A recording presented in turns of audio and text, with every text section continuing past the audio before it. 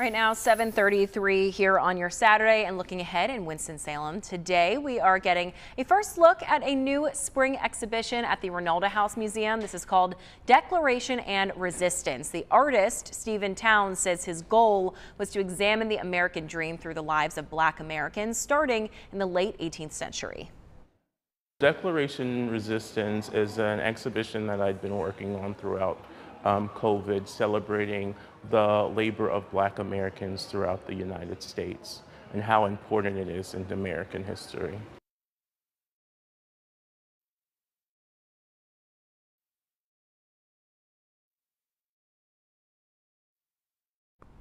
Okay, so that was the artist. Now we want to hear from the Reynolda House Deputy Director, Phil Archer. He's actually joining us live now to discuss the exhibition's opening day. Phil, thank you so much for being with me this morning. Morning, Jackie. Despite the Arctic gusts that came through Winston-Salem, it's really beautiful at Reynolda today. I'm sure the daffodils are all blooming, and we, for the first time ever, actually have the artist with us for an opening of an exhibition. First time in 17 years. I didn't realize that was the first time that's happened. I'm very excited to hear that. So I'm curious, how does the exhibit at Reynolda provide insight into the people and history of Winston-Salem? Well, Stephen Towns is exploring the huge story of Black contributions to the country, all the way back to Ona Judge, who was an enslaved woman that worked for George and Martha Washington and escaped and retained her freedom. So it's a huge swath of U.S. history. But for Winston-Salem, the story that might strike home the most deeply is one about two women, Flora Pledger and Lily Hamlin, who worked at Reynolda. The Pledgers were there as of 1915, and the Hamlins were there shortly thereafter. And there are generations of Black workers who contributed to Reynolda through the decades. And Stephen Towns had a residency in Winston-Salem and studied labor history here in the tobacco industry as well as at Reynolda. He created a gorgeous, gorgeous painting of these two women who were, in their own ways, teachers and nurturers. They contributed a lot to what Reynolda turned into, and their children went on to do great things in education. So Stephen's been, I think, as that clip mentioned, he's been thinking about the people that heal, that nurture, that are guardians of communities, especially during the COVID era. So he's been thinking about nurses and teachers and even crossing guards, people that have given a lot to keep communities together during this time. That's really special that he's highlighting part of Reynolda and its history in Reynolda. How are you working to present this exhibition to really get that goal across of really hitting on the history and highlighting those different moments?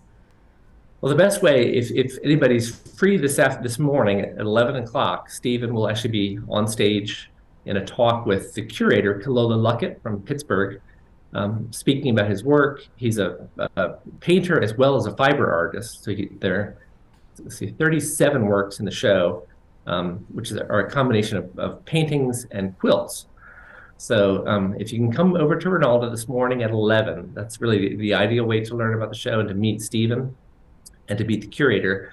But we also have, in February, next Thursday, there's a free evening from 4 to 7 called Reynolda on the House. So it's on us, it's on the house to come over, and there'll be spoken word artists, poets, and hors d'oeuvres and so forth.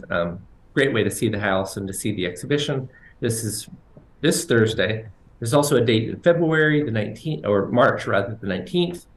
And then there's a community day in April on the 29th, when we'll have art activities and all kinds of activities for kids and the whole family, spread out over all of Reynolda for the entire day. So three ways to come by that are free, open to everybody, and really to share in this beautiful exhibition, which I think is in a way the most patriotic exhibition we've ever had. And it's exploring the difficulties in American history, but also the beauty of American history, and really uplifting stories. I mean, honest stories, tough stories sometimes, but really uplifting ones.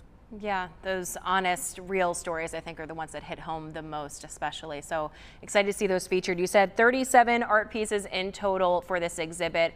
I know you mentioned the one specific painting of the two women from Reynolda, but are there any other pieces of art that you're really excited to be sharing with those guests, or things that hit home for you? It's all new work. Stephen is tremendously prolific, but there's one work that the curator and Stephen decided to borrow back, and it's called Birth of a Nation from 2014. And it was the first quilt that Stephen did. He wanted to show a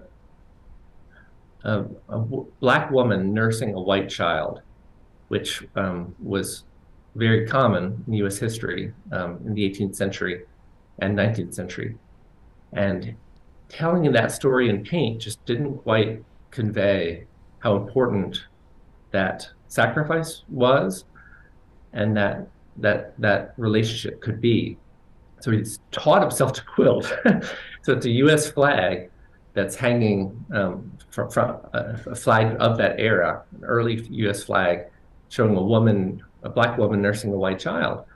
And it's tremendously powerful, very, very simple in the fabrics he chose, but makes an incredible statement. So that's Birth of a Nation, and it's on view at Reynolda House this spring. Definitely something to look out for. Phil Archer joining us from Reynolda this morning. Thank you so much. We appreciate your time as always. And like he was just mentioning a bit ago, that opening event is today at 11 o'clock this morning. And there are a lot of different parts of that. There's the panel discussion he was mentioning, as well as performance by the NC A&T State University Fellowship Gospel Choir. That's going to open up the event. Again, that's going on today. And then there are several events going on through next month, as he mentioned, and we'll have those posted on our website later on this morning.